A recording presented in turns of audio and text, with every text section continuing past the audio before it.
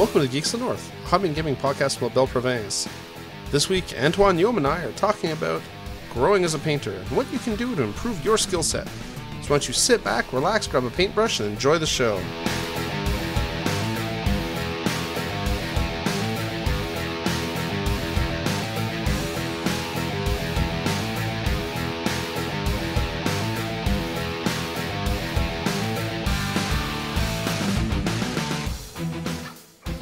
Hey everyone, welcome to another episode of Geeks of the North. As always, I'm your host, Paul Fillion, here with my co-host, Antoine Bergeron. Hello! And Yaum Lamachin. Hi again. 2 in a row, Yaum. Yeah, it's crazy. Can't believe it. Pretty soon you're going to have a chair with your name on it and everything. Ooh. My private parking space and everything. That's right. You can park your ass there anytime. So, this should be the first section is going to be a bit shorter than usual, I think. And main topic, I think we'll probably be able to drag on for a bit, because it's going to be a lot of talking, and we all love to talk. Well, except for Antoine. But Yaum loves to hear his own voice. Mm-hmm. And we're going to be talking about how to grow as a painter. You know, what resources there are to help develop your ability. So, I think it's going to be a pretty cool hobby-related topic. We haven't had one for a bit. But before we get there, we have to do the hobby time. So let's jump on in. And as always, I'll go first, because I'm me. So, hobby. I've had a fairly productive week. It's only been a week since the last recording, so this section's going to be fairly short for everyone else, but I kind of packed things in. I've been working on my commission, the Blight Wasps, and I have to say those models are not growing on me at all. Well, the client based the models, like he glued them to their stands already, and they're transparent to acrylic, right? Mm-hmm. So, and he wants to keep them like that. So trying to paint these little miniatures that are really kind of stuck to the base without getting paint all over the acrylic stands, it's really kind of annoying. And so, like the wasps, the legs are so close to the stands, I can't even get tape up in between to properly mask. Okay. And even if I could, I wouldn't be able to paint the inside of the leg. So it's just really annoying. And I asked about maybe trying to break them off the stands, and he just pinned them with like crazy long pins. I guess there's a pin that goes up through the body of the thing, and there's enough crazy glue to kill, the small horse. So I don't think there's any way I could, debase them without breaking those acrylic stands. So I'm just fighting with them. That's not nice. How many do you have to do? 12.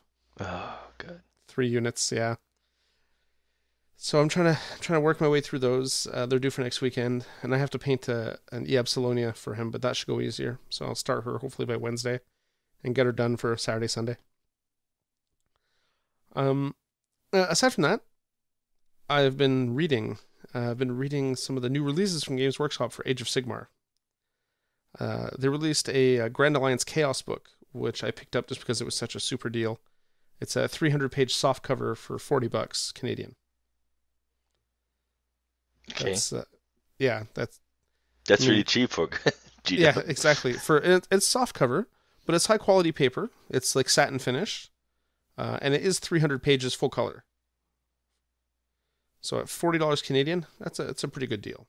For Game Workshop, yes. Yes. Well, I think for anyone really. Yeah, for sure. Yes. But especially for them. Yeah. But to counterbalance that, they also released a hardcover Age of Sigmar book called Balance of Power. It's the second book in the Realm Gate Wars campaign setting, or campaign series. And that book was $90 Canadian. So they balance out, So it's more in tune, yeah. Yeah. What do you find in the Grand Alliance Chaos book? Like, there's their rules for? It's new wars. Well, it's war scrolls for everything. Okay. And it's and for anything that's chaos, right? So the Archeon book, or the Everchosen book, whatever it's called, warriors, demons, all the goodies. All the baddies, you mean? Yeah, exactly. All the bad but good, yeah.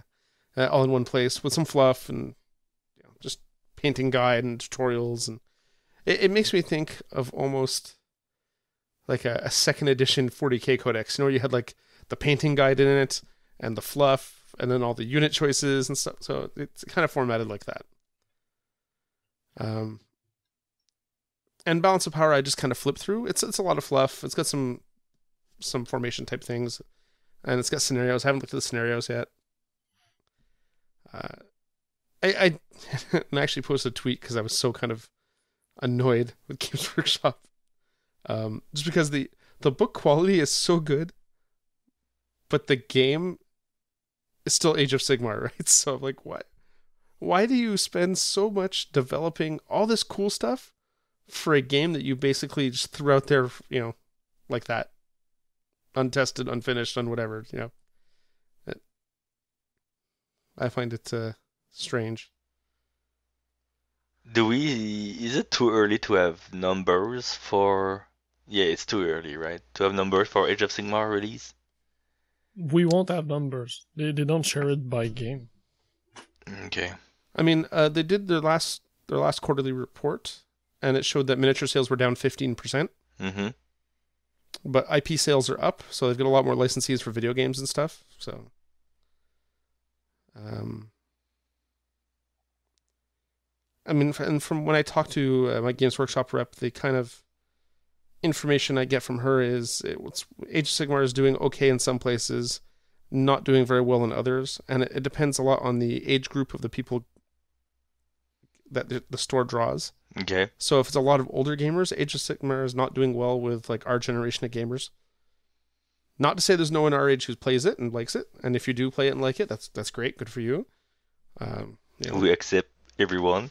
Yeah. Yeah, well, there's nothing wrong with liking the game. No. It's just not for me, and I still feel a bit butthurt over fantasy getting killed like that, and you know, I'm having 300 or 400 miniatures I'll never use for anything ever again.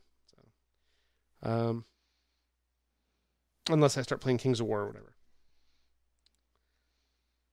But if the stores draw a young crowd, Age of Sigmar is really kind of drawing in those people. And we were talking last show about Relic Blade and kids, right? Mm-hmm. And I finally started thinking that maybe Age of Sigmar, you know, if you want your kids to get into miniature wargaming, teach them Age of Sigmar, because you can't get much more basic than that. I'm not sure I agree. Just the cost of the miniatures, the game needing the miniatures assembly being a pain. There's still Game Workshop models. A simple game like Relic Blade, you're gonna use bones or one piece pewter model, not 25-piece dwarves, and that you need not just 5. You need a lot more than that. Well, there's no size requirement for Age of Sigmar. I do agree the models are super complex. I just assume people would have models they would use, or you know, there's no reason you couldn't proxy stuff, right? Yeah, but I don't see it as an intro game for somebody who have never played anything. For a child, maybe a teen, maybe. But for people like us who want to make the kids try a game, that's too much stuff. Well, there's between a lot young of kids and young teens. Young teens would be fine with the Age of Sigmar. That's true. Age of Sigmar is a lot of reading. You could proxy the models. The models don't really matter to me that much, but there's a lot of content on each of those war scrolls and a lot of interactions. Yeah, I always tend to forget that. I was just thinking the core rules themselves are stupid simple, but then there's everything else from all the different units you pick that changes everything. Yeah, fair enough. I retract my statement. So points for Relic Blade again. Wow. Sure. No. And points for relics too, just because we haven't mentioned Tor yet. So. Yep. There you go. If you remove the second part from Relic Blade, well, we're talking about relics now. Yeah. So aside from the Age of Sigmar reading I've been doing, I've been planning my army for my annual game of Apocalypse with Yaum. It's kind of like our birthday tradition for his birthday. Yep. Where we play a game of Apocalypse and Yaum beats me. So it became my annual game of 40K actually. Yeah. So I played Space Marines the last 2 years, and I decided that, you know what, it's time for a change. So I'm trying to decide between two different armies right now. Either Tau or Adeptus Mechanicus. So that's interesting. Yeah. Now Adeptus Mechanicus will probably have allies, and so will the Tau for that matter. But I could do a Tau Eldar Xenos army, to fight you. That'd be kind of interesting. If you use the Tau, I have a Barracuda I can lend you. Ooh. To get you a flyer on the table. Pretty cool, yeah. Scratch build Barracuda, that's true. Oh, I remember that. You showed me that a couple years ago. Mm-hmm. Yeah, that thing was pretty awesome. Yeah, for a piece of foam, yeah. Yeah, it's well-shaped foam, though. Yeah, but so if you change army, does it mean you have to paint all these? Yeah, but whatever. Yeah, whatever. Okay. If you say so, man. Whatever floats. But it's cool that you take it so seriously. I really appreciate that, Paul. His AdMech, he already has 2 knights painted. 2 knights, and I'm actually it's going to be AdMech with a Titan Legion, I think. My 3 Titans, my 4 Knights. All kind of thematically joined. I think it'd be cool. You won't have much point left in the way for regular troops, so you don't need to paint that much. Yeah, it's true. Well, what's a Reaver Titan? 1,200 points or something? And the 2 Warhounds are 700 or 750 each. And we're playing like 8,000 points, so I'll still have like 4,500 points to paint. Oh, you have the 2 knights also.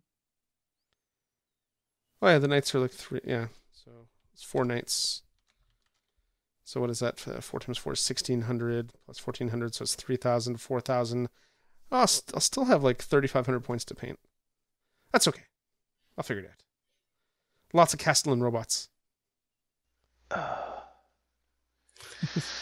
Painted like Big Hero 6 is for jokes. So many Titans. I'm gonna run out of nubs.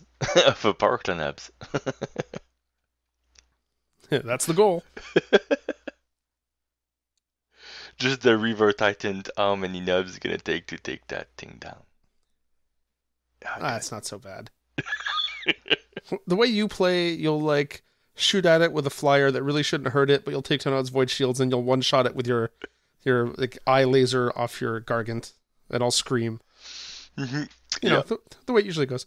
Oh, sorry. Yeah, the other thing is that the Adeptus Mechanicus, I've painted my Imperial Guard to go with them,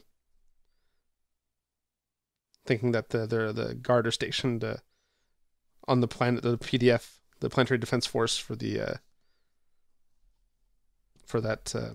Adeptus Mechanicus monastery. Cool. Yeah, so I kind of got this whole theme thing going. Mm-hmm. You've put I much put some thought into it. Yeah. Well, we always play kind of thematic, right? We're not playing to win, and we're not doing anything completely ridiculous.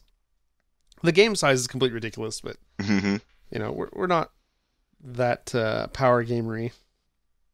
And it was funny. I don't know if you saw Logan from One Plus Armor posted a picture with at a 40k tournament this weekend with an Eldar army, and it was just a bunch of jet bikes with scatter lasers and things with D weapons, and he called it like the army of someone who doesn't want friends. And I think that was his army, and he was playing with Chris from Canhammer, and I think he also had an Eldar army with even more D weapons. And they were kind of joking about how their armies were completely what's the word I'm looking for? Douche. That would be a good word. Yeah, that kind of word. And I get it. It's a competitive environment, but I just commented that this is a perfect example of what's wrong with 40k now. And he replied, read page 4 or something like that. And I just replied, I reiterate, this is the problem with 40K right now. You know, it's gone very freeform, and the fact that you can just take anything anyway and build armies any way you like now. No, I agree. I think it's just kind of ruining the game for most people. Oh yeah, I think it's out of control, and their 40K is miles from the 40K I used to play. It's like another world. It's unrecognizable anymore, right? Yeah. And again, you have fun playing that, no problem. You want to go to a tournament, and that's the thing. If you're going to a tournament, you're going to face armies like that. So if you play an army like that, that's cool. And I'm sure in a casual environment, they don't play that type of army. But I think that's the problem with the game. And I'm wondering what's going to happen, because I have a sneaky suspicion 40K is going to get the Age of Sigmar treatment at some point in the future. And I'm wondering what chaos is going to happen then. But anyway, latest rumor were that they would remove points but use battle groups or something like that. Yeah, formations. Yeah, formations for everything. Which doesn't change anything. Because no, except people are using only formations now. And yeah, sure, it just makes it worse without points. Yeah, exactly. It just compounds the problem. Well, it will do the same thing as Fantasy did. Age of Sigmar, people will do pools or points or stuff like that. Yeah, there'll have to be comp systems and all that fun stuff. Yeah, Games Workshop will put it squarely in the hands of the players to figure out a way to play the game. Anyway, that is what it is. And last on my hobby, and moving right out of that, before I get more depressed, last thing of my hobby, I have been planning my Reaver Titan paint job. I think it's going to have to be something cool. I think I'm going to paint, Yaum's logo on the side of the Reaver Titan with a big bar through it. It's like the anti-Yaum Titan. That sounds legit. Yeah, it sounds totally legit. Squashed orcs under its foot.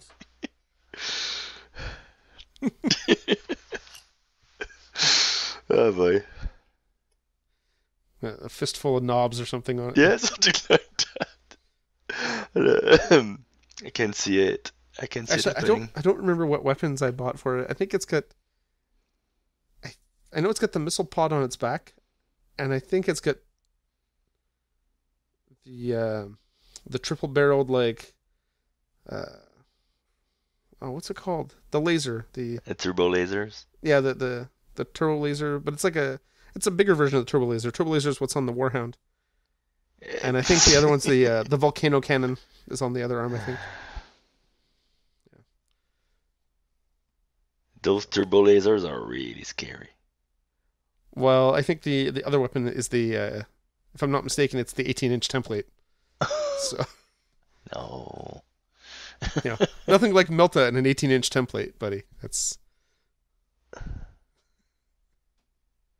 Start weeping now. Anyway, yeah. So I've been planning the paint job on that because that's going to be a fun model to paint.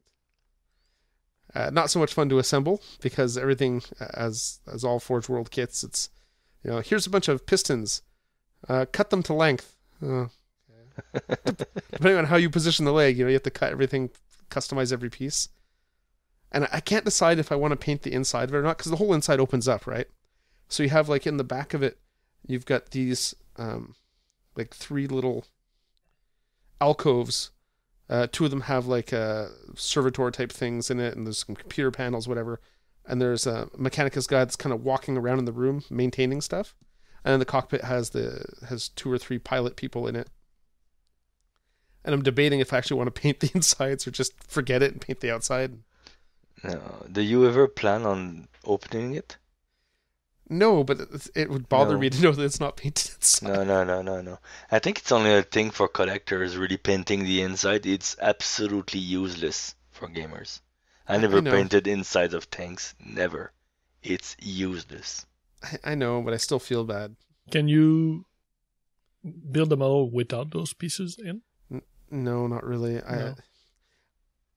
No. They're part of the structure. You can. Yeah, I mean the head. If I make the head detachable, I could paint the head and the pilots afterwards. Mm-hmm.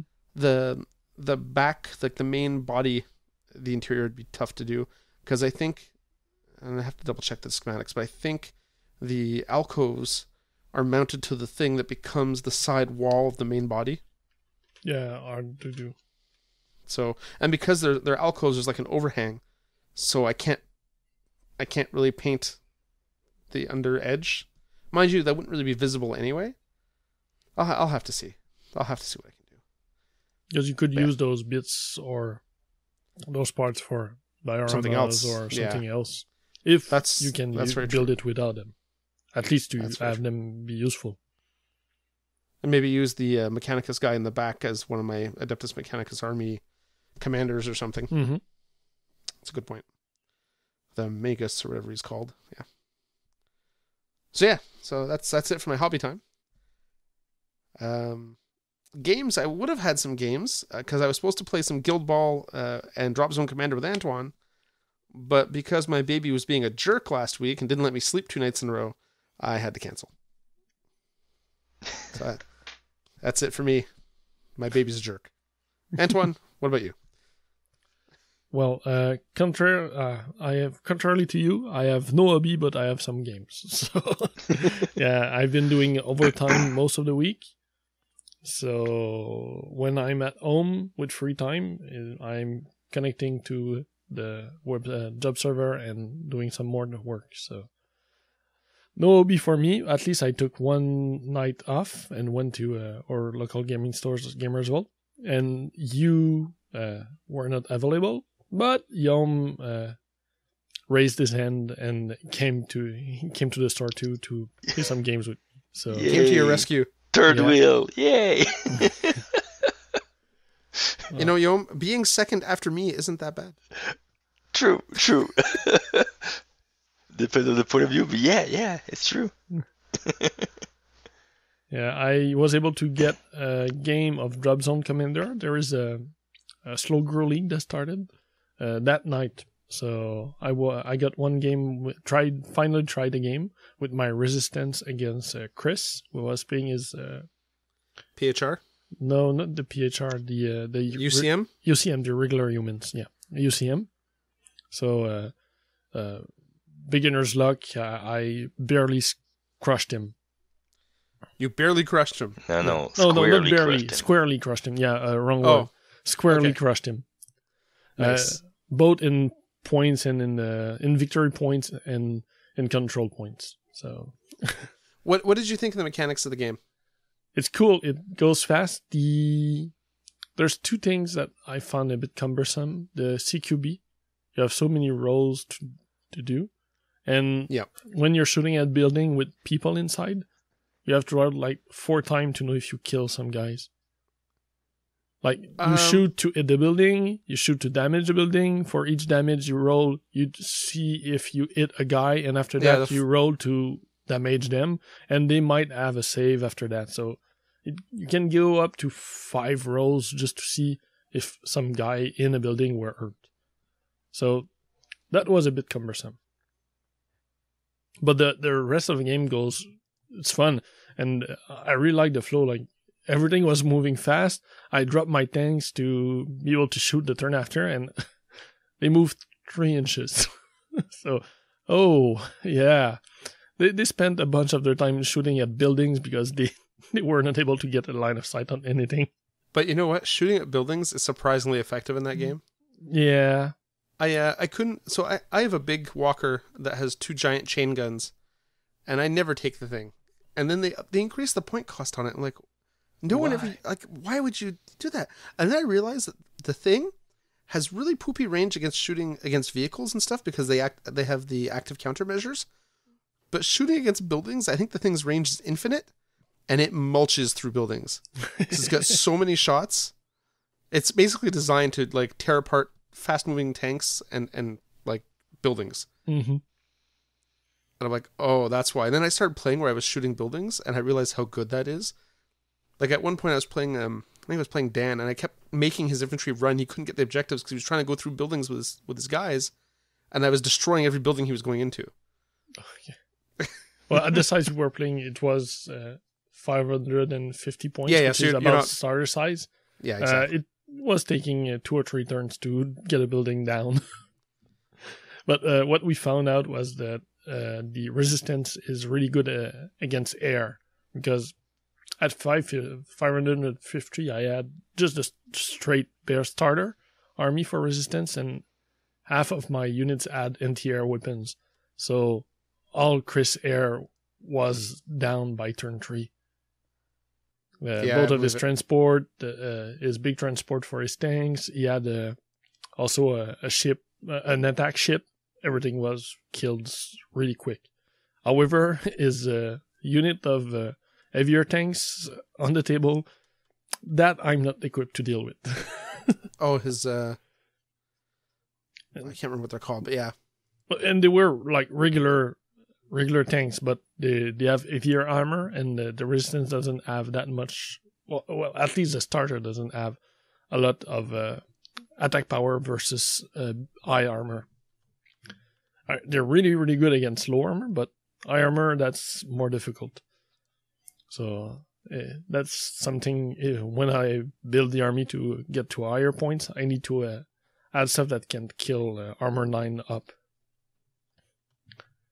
So that's about it. It was fun. I'll try to get another game this week if I can. After that, Yaum arrived at the store, and we played a starter game of Guild Ball. For the slow row, it was still a starter versus starter. That went really fast. Really fast. How long did we play? Maybe half an hour? Maybe with the deploying, sitting on the table. The deployment. No, it was crazy fast. It felt like a quarter, like 15 minutes playing. Mm-hmm. It was so fast. Yeah. And that was me using a new army also. So. Oh, you were playing your Union. Your Union? The Union, yeah. Against my Brewers. No, it was not a standard game. It didn't get really the feel of the game. It was over in the blink of an eye. It's like, okay, so it's over. It's over. Okay. Yeah. And after that, we played a 100-point game of Relic Blade. So I already tried it at half size. So this time we played full size, and Yaum was his first time. We put a lot of terrain on the table. It was fun going over. One of my pig tried to jump a gap that was far too big for how the world works, but still, you can once a turn use one of your action dice to add a second dice to your roll or add an extra die to your roll. And with that, I was able to make the jump. So the pig flew from one tower to the other to jump right next to the relic. But I didn't have enough action points to pick up the relic. So next turn, the bear comes in, transform, do a smaller jump, and bang, maul my guy. Yeah, I did the same thing. Right? The druid, morph into a bear and jump a bridge or two. So, and then just ate the guy. But I don't know. Going into the game, I didn't know that the pigs could could pick up the relic. So I was like, oh, he's going for the relic. Oh, problem. Danger. Yeah. Isn't there a danger zone? Let's go. And heroes, it's really misguiding because heroes, they can fall fast. Everything can fall fast. Gee, I mean, you have 3 heroes. There's like 6 pigs. You're like, okay, maybe my guys are tougher, but it took down 2 of my guys like in one shot. Each time. One good attack. Paf, heroes down. Okay. Yep, it goes really fast. Yeah, that's why you have more equipment to maybe buy health potions and stuff like that. You have points for that. Mm-hmm. For the pigs, I had 8 points of equipment I could take, contrary to your like 25 or something like that. Yeah, but how you take a potion when you get take out of the game in one hit? You need a friend to give it to you, or healing spells or stuff like that. But the game was fast, and it was fun. It's really cinematic, so I really liked it. How did you find the rules with the symbol on the cards? And it's pretty easy to learn. Really easy to learn. You get the hang of it really fast. I thought the flow was good. The flow of the action was good. It was not really bugging that, like it's alternate activation. When I'm done, you have more models than me, obviously, to activate, but it was not a problem. I don't know. Nothing was cumbersome or heavy or out of place. I think that the rules are simple and fine as they are. You said it's the usual game, 100 Yeah, points? that's the full regular size. Okay. That's good. That's cool then. It's yeah, fast game, cool game, cute system. Yep, nothing bad to report there. That's it for my game. The only other thing I did was not working on my own stuff, but I've volunteered with Metal King Studio, the guy who's doing Relic Blade, to translate the rules for the French version. So I've been working a lot on that this week in my commute and stuff and other free time at work. Well, during lunch and stuff like that, if my boss is listening, not during my work hours. And good save. And another French Canadian is working with that on that with me, and it's going pretty well. We've done at least half of the card, the quick start rules, and all the generic terms, so we're ready to jump into the core of the translation now. So it's cool. It should be done before the end of the Kickstarter, I hope. Nice. So, you sliding any Joelle in there? No, really clean. No? Really, we try to make it international.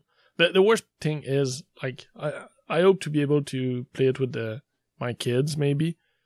And same thing for him. But in both cases, we mostly play our game in English. So we're mostly doing it for other people to use it and not us. You didn't even slide a Siggy-Doo in there? I mean... Nope. Oh. Really clean. You might have it in some of the fluff, maybe. But for the rules, no. The other person that's working on it, is it Papa Guillaume? No, it's... I'm missing his last name. It's a guy in Yukon. Okay. Yeah, another a Montrealer who went there to teach French. So he's been there for years, 7 or 8 years, something like that. So. Wow. Okay. Cool. Yeah. Makes it a bit harder for. We had a new audio meeting last night to finish the basic term together, but with a 3-hour difference, and both with kids, means that our meeting was 11 last night. Oh, jeez. Yeah. So. All right. It went well, and that's it for my side of the things. Okay. Hobby. Well, it was a week since last time. Basically, I said last time I was starting Blightbringer, so yeah, I've been painting Blightbringer. That's the first one, number one, the first Blightbringer, because I have two to do. So this one is the red one in the Archangel and Zuriel paint scheme that I used. So I'm just like going through the rough part right now. I don't know if you remember, but I went for a specific scheme on Zuriel and the Archangel, painting muscle sinews. It was like, how can I say, faux fini? Yeah, okay. Faking like muscle sinews because the Archangel had a nice, the wooden, the model is done. You could see like all those cool muscles, so I tried to put an accent on them. So now it's the official scheme. But the Blightbringer doesn't have that much, so it's basically freehanding the whole thing. So I'm just plowing through that right now. Pretty much. It's gonna look cool. I'm sure, but it's a lot of work. Huh? It's a lot of work. I've seen couples of Blightbringers on the web so far. Nothing has really like tickled my fancy. I don't think that people are pushing them enough. Maybe this one I'm pushing it too much, but I've yet to see like a really impressive Blightbringer. Anyway, personal opinion here. Sorry. Otherwise than that, yeah, well, games. I had 2 games. Tony already talked about them, so yeah. So officially, I guess I'm joining the Guild Ball Slow Grow. now they have a game in. Other games will be with full team, but just with the starter, not even no mascots on the field. So yeah, that was really like finished fast.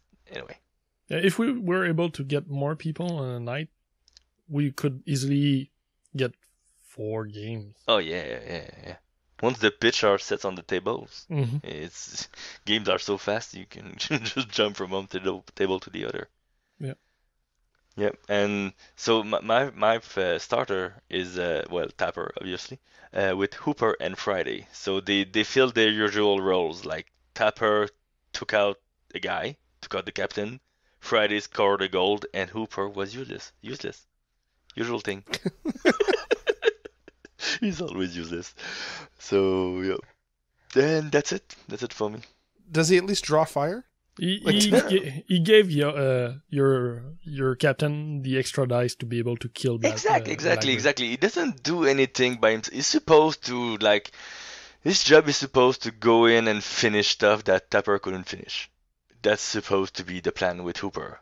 Depending with what influence you can put on him. But what you usually do is go somewhere and support someone else who's gonna attack. So in our game, thanks to Tapper, who gave him extra range on his charge, he was able to charge the how do you say his name? Blackbeard, something like Blackbeard. Yeah, Blackbeard, the opposite captain, and knock him down. So next turn when I activate Tapper, Blackbeard is already knocked down thanks to Hooper, and Hooper is supporting my attack. So that's how Tapper took him out. So he's always somewhere doing something that is not supposed to, not at full efficiency. He's supposed to be able to take out people. That's how people successfully play him, but I can't apparently. He's always doing one little thing. Yeah, helping people. Nice. That's what drunk people do, I guess. I love you, man. I'm gonna help you. He's one of those types of drunks. I see. Mm-hmm. So is that it? Does that wrap it up? Yeah, that's it for me. Awesome. Okay. Well, for once, I had the most productive week. I feel very good about myself. Yay, Paul. Yay. Yay me. Yay. High five myself. Yeah. You know what? Usually we take a break right now. I think we're just going to do the hobby tip of the episode because it's going to be short. Mm-hmm. And then we'll take a break and we'll come back with our main topic. Does that work with you guys? Yes. Yep. Perfect. Okay. So this week, the hobby tip of the episode comes from me. And it's about airbrushing. So one of the big pain points by airbrushing is cleaning the airbrush. And you go to any store that sells airbrushes and airbrush paints, they will be more than happy to sell you airbrush cleaner for your airbrush. And I have to tell you, that is a crock.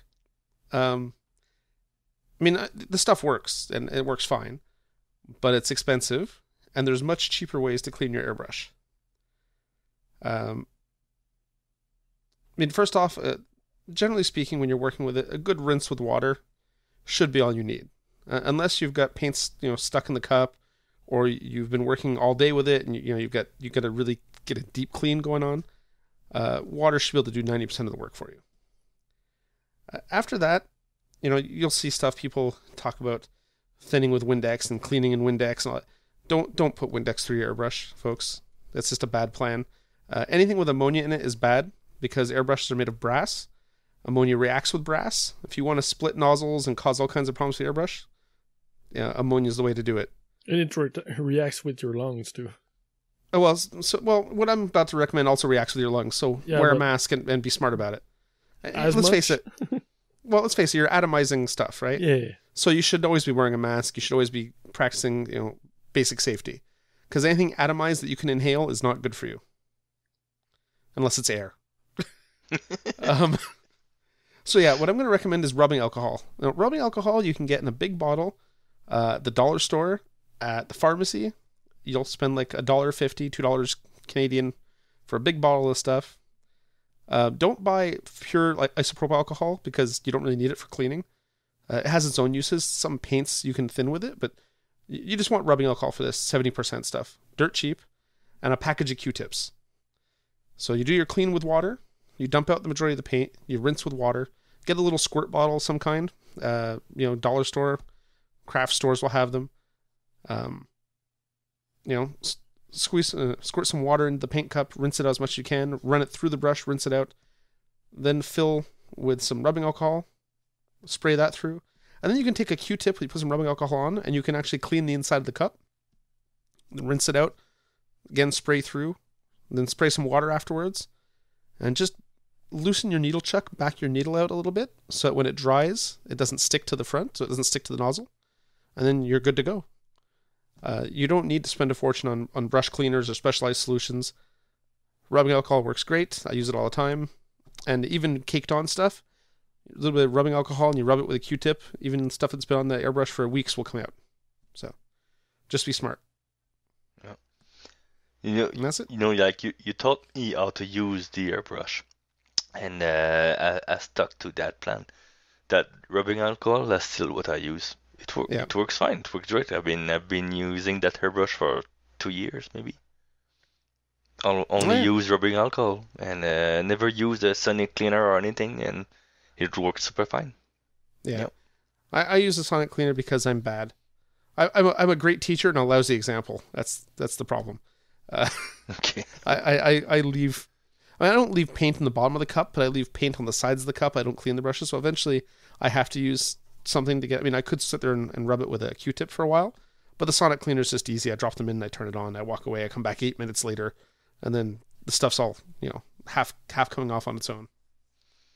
So makes it easy. Well, the exterior of the airbrush is maybe not as clean as the interior in my case. Yeah, exactly.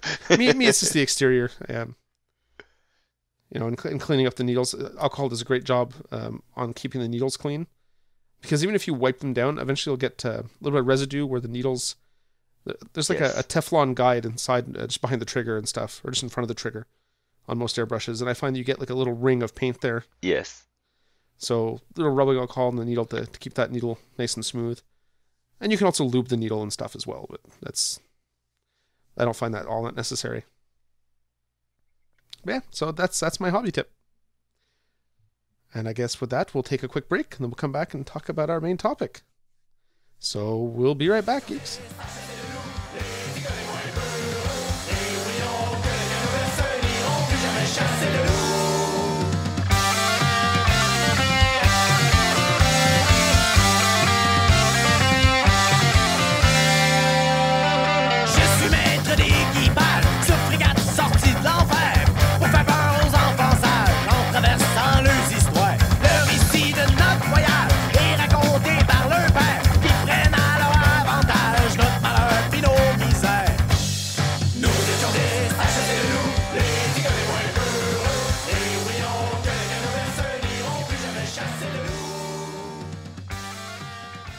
And we're back. All right, folks. It's time for us to talk about our main topic, and that's how to grow as a painter. Now, this is a tough one because everyone reacts differently to different things. Everyone learns differently. Certainly, everyone learns at different speed as well. So these are just a bunch of different points, things that we thought might be helpful for people, and what worked for us. And like Antoine and I were talking about before the show. A lot of things on this list, he never does, but he knows that other people might find them useful, right? And again, this is not everything. Don't take this as a step-by-step guide on how we got to where we are, because it's not what it is. It's just a resource like anything else. So first on our list of things is following painters on social media. There's a bunch of people out there, guys. And a few years ago, this wasn't an option. We didn't have this. We had to either try to find blogs or websites or maybe hang out in a forum. Like I used to hang out in Bolter and Chainsword and follow a couple artists there in their works in progress forums. Nowadays, though, with Facebook and Twitter and Instagram, you've got, 24-hour access to all these great painters. Yep. And a lot of them also post whips, so it gives you pointers. Yeah, or small tutorials sometimes. Yeah. Sometimes like just a series of pictures, but it's like a gradation. It's like you see the history, you see the whip happening. So you can take pointers from that. Should be maybe the first step if I want to do that technique, or you can take pointers like that. Yeah, absolutely. I mean, there's a lot of artists out there like Jim Wapple. He'll post not necessarily full tutorials, but a few different steps of things he's done, and with some notes, right? So he's not going to walk you through everything he did in his blog post, but at least gives you an idea of kind of what he did and in the direction he headed. Yep. Yes, if that can give you idea, sometimes it's enough. Yeah, and then there's a ton, not just painters, but there's a ton of painting groups. Now, this is actually, we mentioned this later on in the doc, but I think it's a good time to put it up here now. Aside from following individual artists, you can follow painting groups on Facebook. Like there's the War Machine and Hordes painting that posts stuff regularly of all skill levels. I mean, I know you follow a ton of them. What are some of the ones you find like useful content? Wow.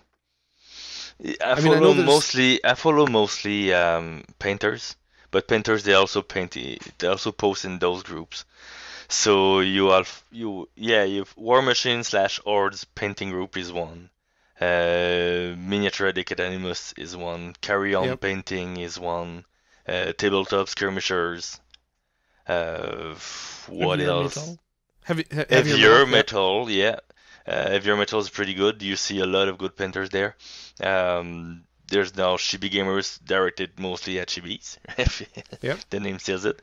There's what's the one fan site for Games Workshop also. And the name of the group is Fan Site for Games Workshop. So most of the big painters they will post anyway in those groups. So join those groups, and at some point you will see those guys posting that you like what they do, so you'll start following their page. So now it will always appear on your feed. And hey, also, just a quick tip: if you change your, if you put a lot of likes on those pictures or pictures appearing in those groups or those artist page, it will change your Facebook algorithm. So you will see them more and more on your feed. So you don't have to look for them all the time. That's true. But mind you, if you're following them, you'll get posts when... you'll get notifications from Facebook when people post in those forums anyway, won't you? Only if you're following the artist. Yeah. Depending on your notification level and everything. So, yeah. It's true. Not always, not everyone. It's also because I forget that I'm friends with these artists, so I'm in the group and I'm friends with them, so it's telling me they posted stuff. Yeah. That's the other difference, yeah. True. Kind of along the same notes is following or subscribing to channels on YouTube for painters. Now there's a lot of people out there that do tutorials on YouTube. Oh yeah, you can get some great stuff. I mean, I used to watch, and I think everyone who's ever looked up any 40K painting will stumble across this person. I think her name is Mini Painter Girl, or Girl Painter, or something. And she's kind of funny because she's very obviously transgendered. So she kind of talks like Mrs. Doubtfire, but with a German accent. Yeah. I saw a couple of her videos. Is that the guy who tries to pass as a girl, or is it a transgender? Yeah, no, she's a woman now. But her content is good, especially for starting painters, because she approaches a lot of very, very simple problems people encounter, like painting reds and and she approaches it in a very basic, easy to follow way. So there's a lot of good content there, and she's just an example of one of the tons of people you'll find on YouTube. Les Bursley, Awesome Paint Job. He does some amazing videos on YouTube that I really enjoy watching. Who else is there, Antoine? I know there's a few different guys. Those I like a lot are Painting Buddha. They do also like great videos. Like they will do they will start on a model and do a series of videos. Like each video will focus on a different technique used on that model. So even if at the end the model is like a display level, still it gives you lots of ideas. Wargamers Consortium also do videos. There's our friend Mike from Epic Duck Studios also. Massive Voodoo has a lot of videos. Yeah, the Massive Voodoo guys are crazy. Yeah. So is most of the painting Buddha stuff I think is Ben Comets, isn't it? They're different painters, but I'm following mostly Ben Comets. Yes. Yeah. He's not kind of nuts. He's on his own now. He's freelance. Yeah. But still, you can see all these videos from Painting Buddha. But they have a good production value. Those videos. Absolutely. You always see like in a vignette, like a little window is palette always all the time. Oh, nice. So you see the model and you see palette, see his mix and everything. Nice. And I know I've watched a lot of the WGC stuff over the years. Chung Chao's got some very good kind of intro to airbrushing type videos. Les is part of that group as well. I don't know if anyone else in that group has videos. I guess Ichiban had a bunch of videos. I don't know if he's still part of that community or not. But there's a lot of resources out there. Yeah, and it's easy to find on YouTube. I mean, just miniature painting as a search. You'll see a lot of them. You'll find a ton of stuff. Oh yeah. Okay, so the other thing is kind of linked to this, but it's not in YouTube. It's the buying DVDs and tutorial videos from artists or painting companies. So Simon has produced a bunch. Secret Weapon has some. Reaper has some. Then of course you got Jessica Rich, and Jessica Rich has her own series of videos. I think the Jen Haley and Marique ones are distributed by Simon. You've got the painting pyramid stuff with Jim Wapple as well. Yeah. There's I think it's downloadable, but either that you buy the real DVDs or that you download the content. It's mostly the same videos. When you said Jessica and Marika, you'll find them on Simon and Reaper. On Secret Weapon Miniature, you will find Jessica, but it's new, I think, that is offering those DVDs. Generally through Simon, but basically you can find like those big names, established artists, like award winner, blah blah. They have made sets of DVDs. So our Jim is just producing so much content that you can buy each videos or a set of videos. Downloadable. So just look for them, those big names. Established artists will have DVDs to their time.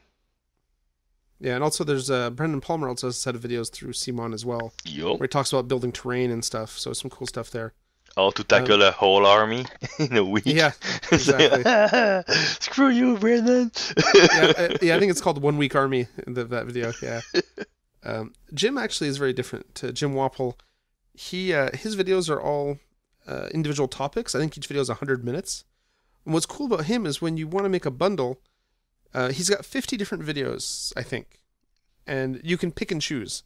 So he'll have a bundle like, and don't quote me for pricing, this is an example, like 5 videos for $85.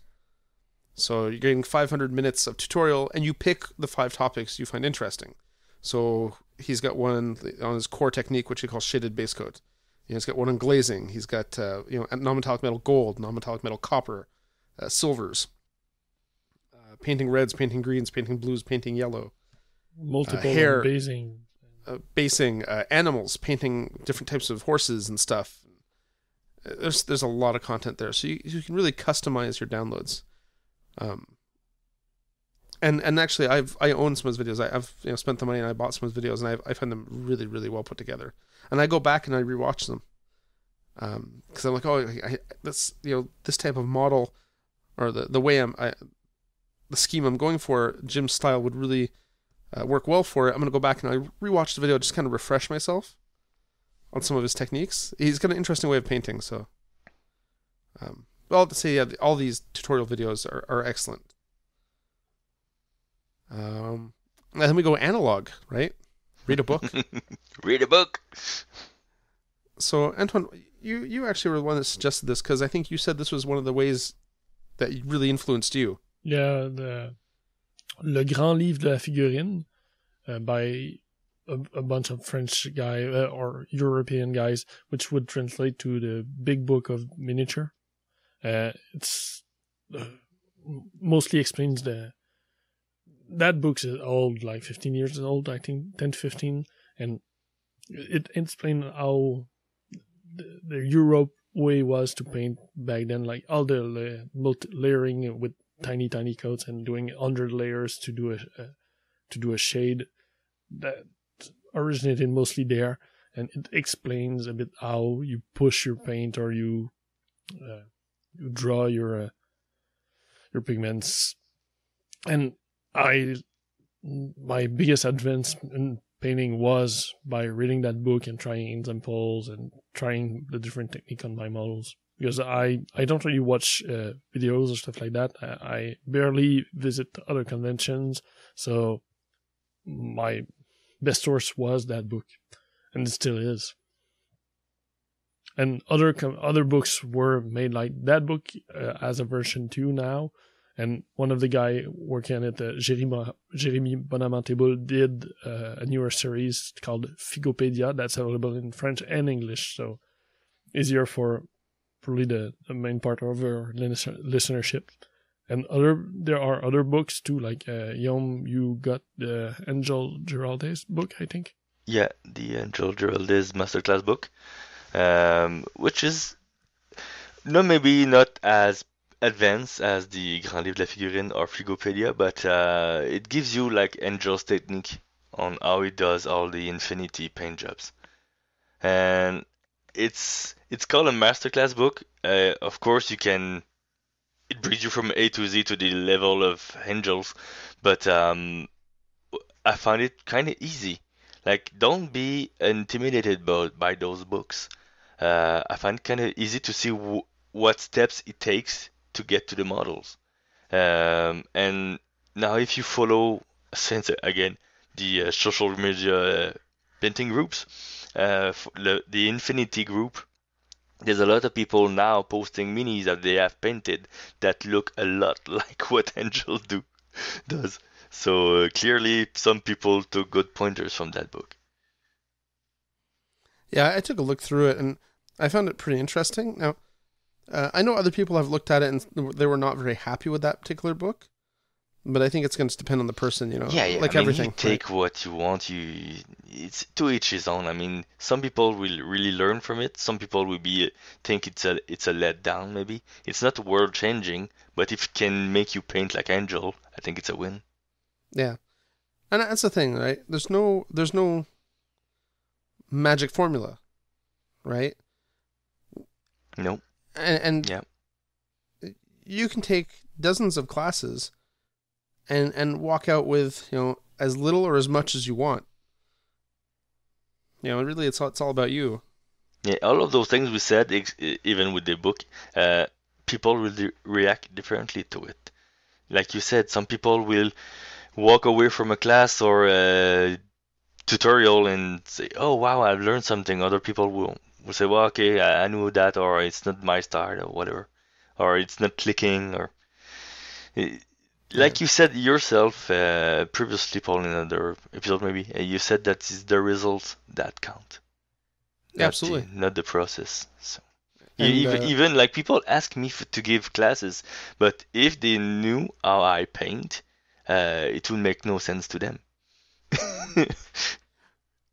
Yeah, I'm taking different avenues, different ways, but the ending is pretty much what you see nowadays on the web. But the way I used to get there, it's not typical. So it's not orthodox. Yeah, not what people would expect. And you know what? Like, I took the Meg Maples class last year, right? And I did not get two brush blending. I can't do it. I don't know what I'm missing, like what the hang up is, but I just can't do it. And that's the cornerstone technique of her class. But I still walked away with insights into other things. So even if you don't get what you expected out of a resource, you'll still likely walk away with something. Yeah.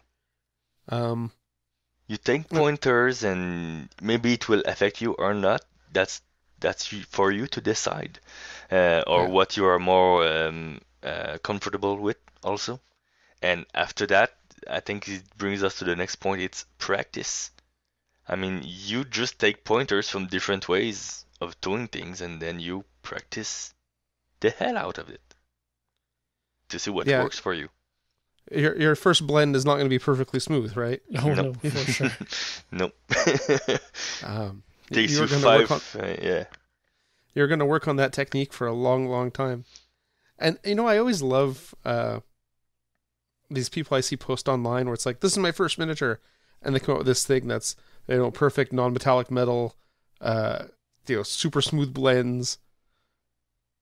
And you're like, okay, that's obviously not your first miniature. Or you're some sort of world-renowned artist that we don't know about in like another field.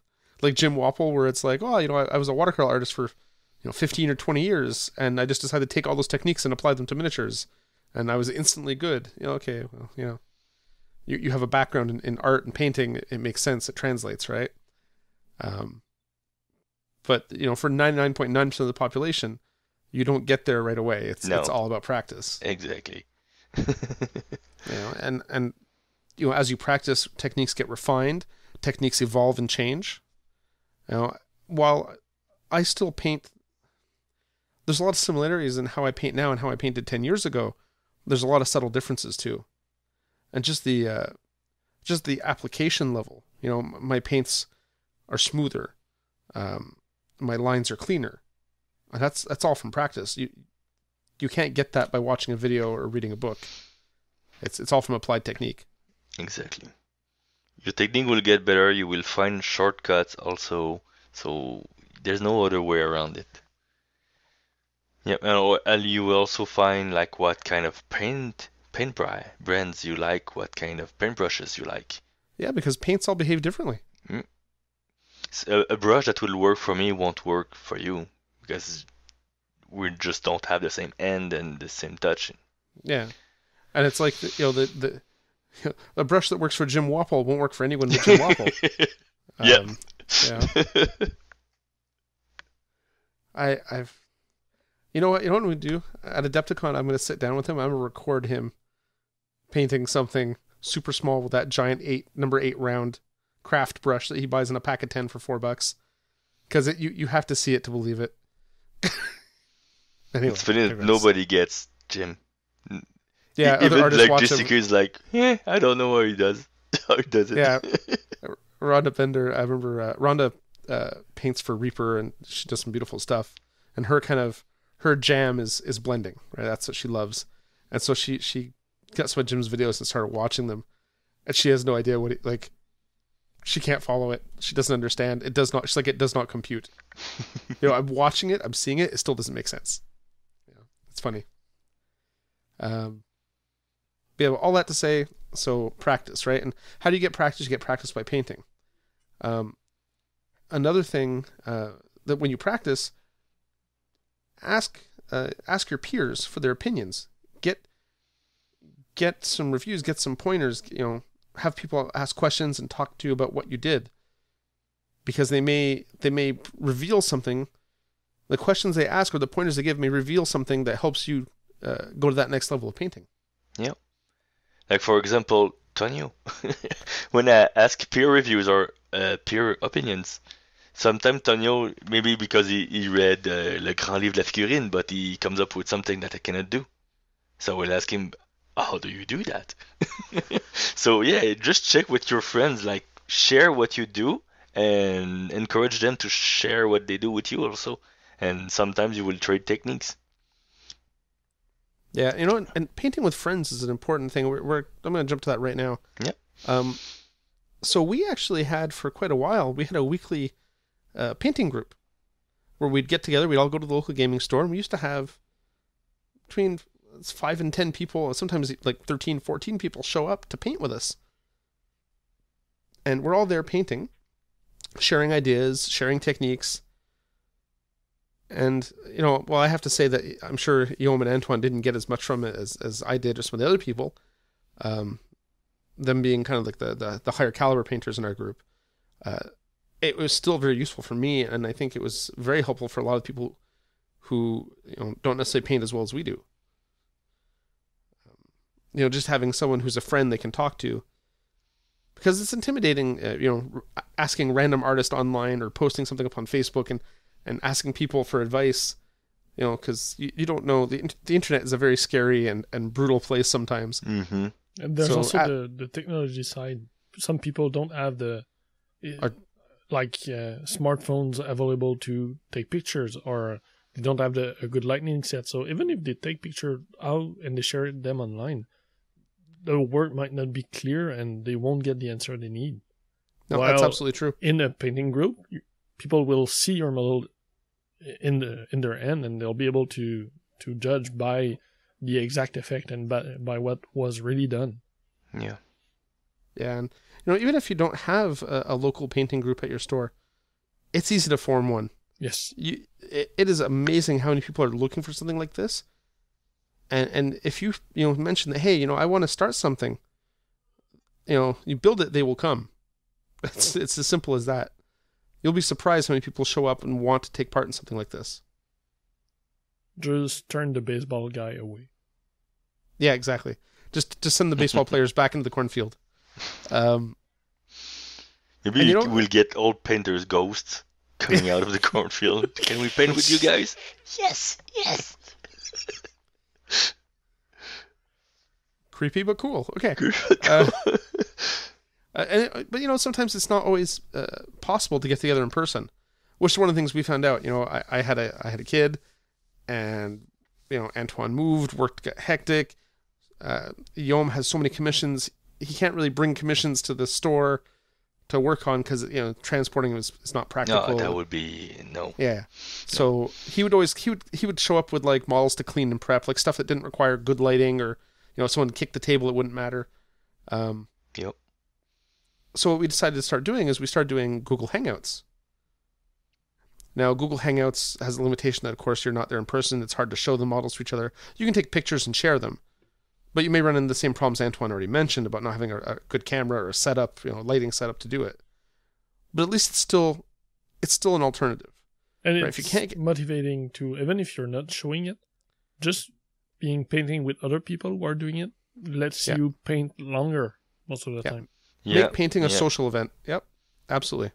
Yeah, you stay on the table longer. Also, I mean, we're doing hangouts, and then someone has a question like, "How will you do that?" So people start sharing opinions right live on the spot, and some people will just go like on. I mean, you're already on the computer, obviously, so they will go online, try to find a reference, and give the link to the person. So it's all really fast.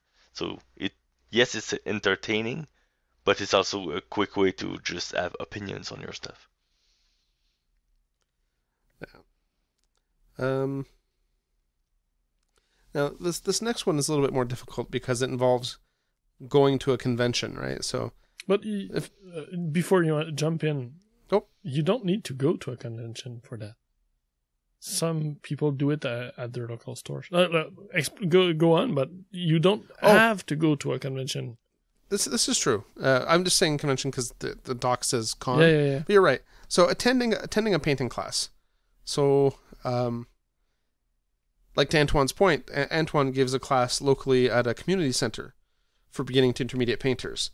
You can go to take a class at a convention. Like, so when I go to Adepticon, I've booked 3 or 4 classes with different artists to learn different techniques. Some people do a class in store too.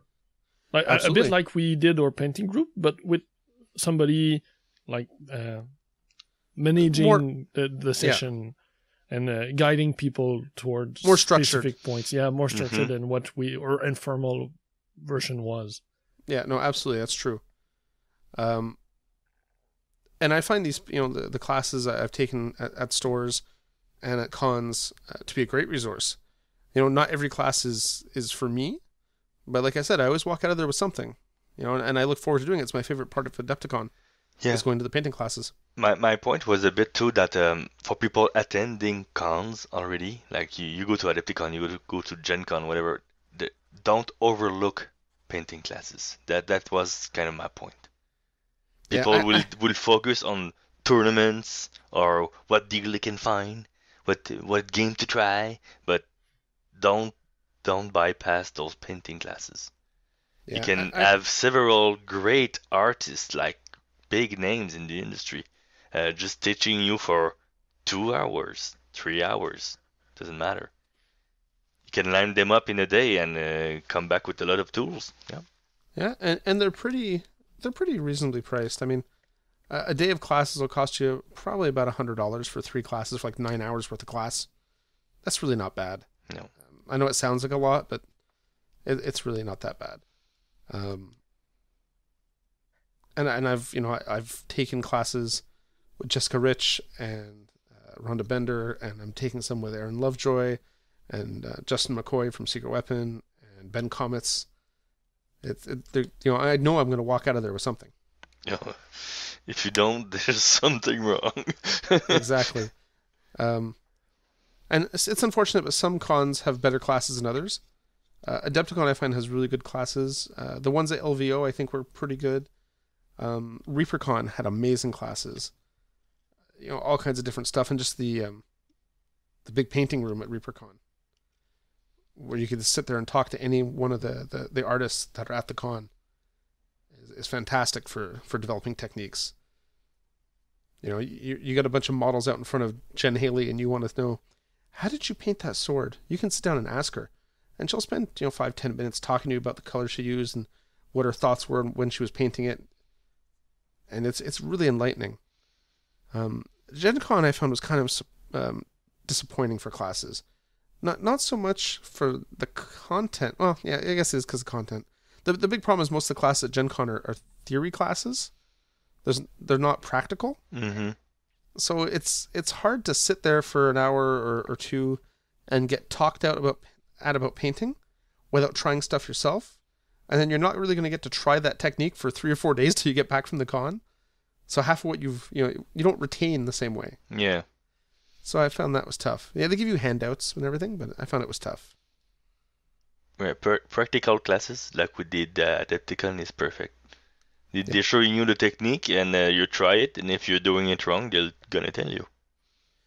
Yeah. Yeah. And some artists are brutal about it, but it's for your own good. I like Jessica. I wasn't mentioning any names. But yes, I meant Jessica. Yeah. But that's okay. We love her anyway.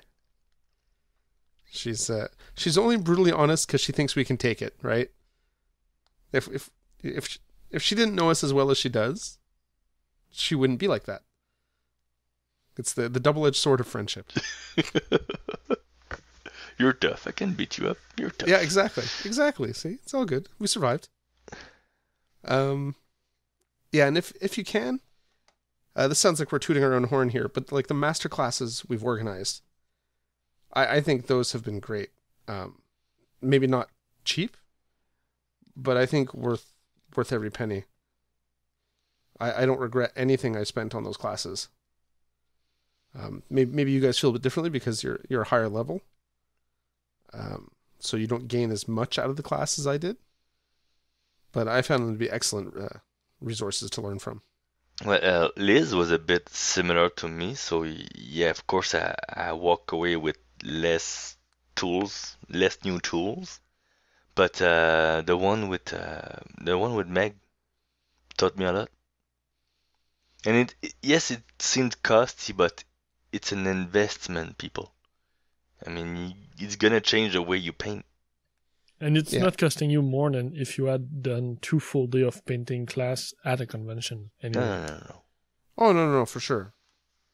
I mean, $100 for 8 hours of instruction, where you've got a small class. We had 10 people, so you're getting a lot of one-on-one time. I think it was a good value, definitely.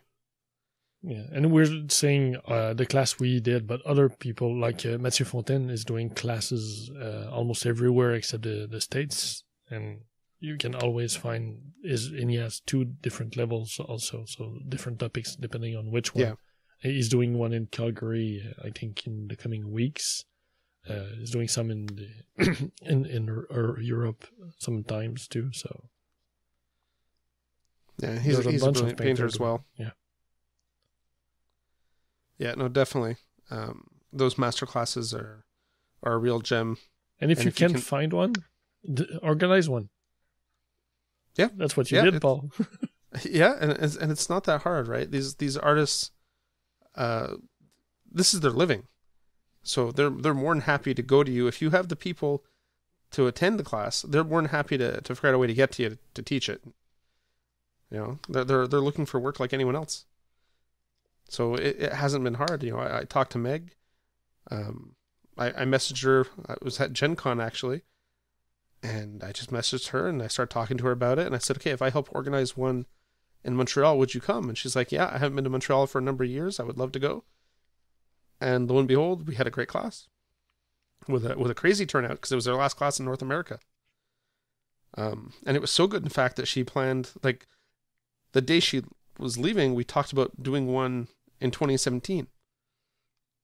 So, you know, we're planning I was going to say a rematch, but it's not really the term I'm looking for, but yeah, a second edition of the class at some point. And it was like that with Liz. I met Liz through a mutual friend, Julian Walker, and got to know her a little bit at Adepticon and talked to her. I said, well, you know, would you like to teach a class? Just because I thought her personality would lend itself to teaching, and her curriculum that she wanted to teach seemed interesting for beginners and intermediate painters, and even for some advanced people. So I said, you know, let's get this get this worked out. And it wasn't a huge class, but you know, we had 10 people per day. She was happy with the numbers. We were all happy as students. I think it worked out really well. Yeah, it was a nice setup for the class, and she could afford spending more time with each person. Yeah. So yeah, it was a good format. It was a good class. And even now, I'm working on the next master class, because the first two were so well received. I'm actually working. Should I say? Sure. Okay. The hype, the suspense. So I'm actually working with James Wapple to get him up here. Hopefully later this year, in the September, October timeframe, to teach for a couple days, and I think that'll be something to see. Yeah. Oh, I'm not missing that one for sure. You know, James, or as I like to call him, Crazy Uncle Jim, because that's how he refers to himself. For my daughter, he calls himself Crazy Uncle Jim because when she was a baby, I used to watch. I'd sit up watching his painting videos at night when the baby was keeping me up at 3:00 in the morning, and to get to the point where the baby would sleep whenever James would start talking.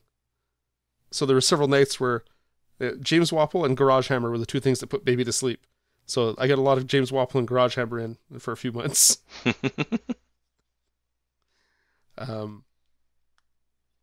Yeah, so getting him up here I think will be great.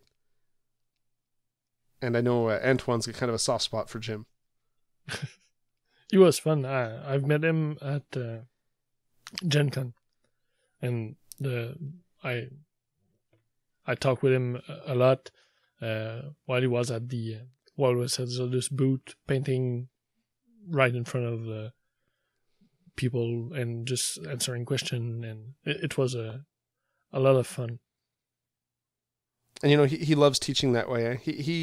He likes the structured classes, but he really likes, like, he'll go to a con and he'll have his couple classes he's teaching. Excuse me. But he'll just have, in his spare time, he'll sit in a common area and pull out paints and just start painting. And he'll gather a crowd. People just sit around and chat with him. And he'll talk about what he's doing and why he's doing it. And he will scrap the model he's working. This is what kills me. He will scrap the model he's working on, like blob some paint on it, destroy it basically, and then redo it to show you how he did it. Right? Or he'll go, well, I did it this way, but you could do it this way too. And he'll just swap the colors on the palette and just start, throwing color on the model. And what's amazing is that he's so fluid about it. I could never be like that. I don't have an artist's brain, but it just comes so naturally to him.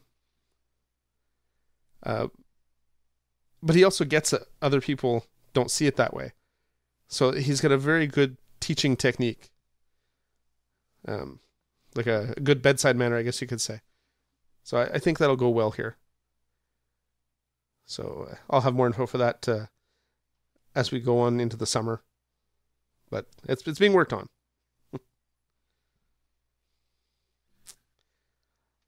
All right. I think we've pretty much gone through the list. Was there anything else or anything I missed? Probably, but I can't think of anything right now. All right.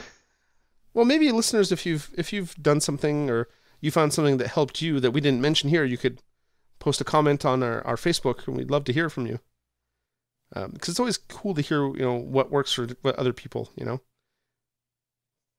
Because there's like I said, there's no right or wrong way to learn. And everyone's got different ways of doing it, so I'm just curious to see what's worked for other people. It also confirms that not all the listeners are bots. That would be nice to know too. Yes. Well, no, Mike writes us questions, so we know Mike is a real person. Or is he? Or is he? No, I've met him, so I know he's a real person. And the guys from Gamers Vault are real people, and they listen to the show too. So I think that's at least 5 people. So we know we have at least 5 real listeners. 8 if we count ourselves. Crazy, well, man. We know that Yaum doesn't listen to the show, so that's true. Well, he doesn't listen to the ones he's on, so we'll just have to stop having him on so he listens to more shows. It'll boost our numbers. Yeah, boost numbers by not having me on. I mean, it makes sense. Actually, Antoine was saying last episode the numbers were kind of low, so maybe there's a correlation with Yaum and low numbers. Yeah, not because I'm actually listening, but because maybe people don't want me on the show. Because you drive people away. Yeah, with my suave French accent. Well, no, Antoine's accent is suave. Yours is just kind of, Yaum. Whatever that means. All right, guys. I think we're rambling now. Shall we call it? yes. Do we have any shout-outs? Not this week. No, not right now. Nope. Awesome. Okay. Well, actually, I'm just going to give a little shout-out to John Chastanet. Because, he wanted listening material for skiing. And skiing season's almost over. And we've got 2 episodes back-to-back for him. So he better take advantage and hit the slopes. That's all I'm saying. On that note, I guess we'll sign off. So see you next time. Bye. Bye, everyone. Bye, geeks.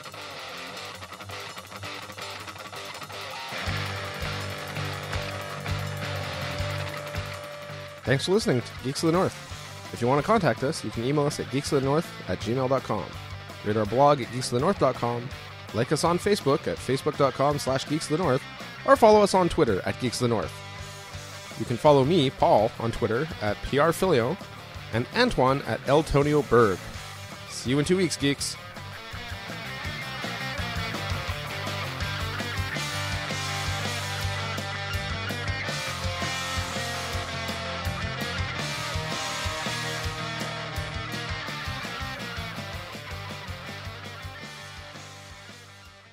Thank you for checking out a United Geeks Network family member. If you enjoyed it and are looking for other online media with a geek culture slant, head over to UnitedGeeksNetwork.com, where you will find Broken Prism Reviews, a YouTube channel bringing you game reviews in 3 parts: unboxing, express gameplay, and a quick rundown of what makes the game stand out. The United Geeks Network. You can broadcast your geekiness at UnitedGeeksNetwork.com.